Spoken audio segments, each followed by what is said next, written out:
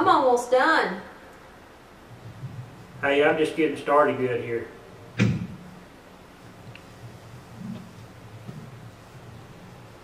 That's gonna be a gas fireplace, isn't it?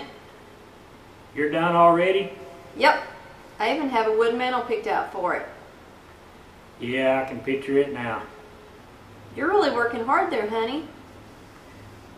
Yeah, this jack here, it won't hardly jack it up off the truck. That's as high as it'll go. It won't even lift it up off my truck. Well, you know the ultimate jack wins hands down every time. Yeah, you're right. If you can see from our demonstration, we're using a standard jack. You need some type of a block to go under a trailer or something like this. You've got to carry with you all the time. It's a lot of trouble. Also, you're taking the possibility of an accident of pulling off this, somebody getting hurt. Also, with a standard jack, it requires a number of cranks to bolt down and up and back up to the stove position. The Ultimate jack does away with both of those problems.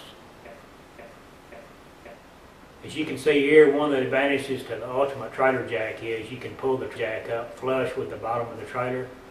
You're going across uneven terrain, you don't hang the jack, you don't hit the jack or cause damage to the trailer. Also, when you extend the jack flush with the ground, it doesn't require any blocks.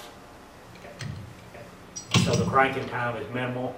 You don't have to stand there and crank on it. Plus, you still have 14 inches of travel on the jack if you need some extra lift up on a high truck. Let me take a minute to demonstrate how the Ultimate trailer jack operates.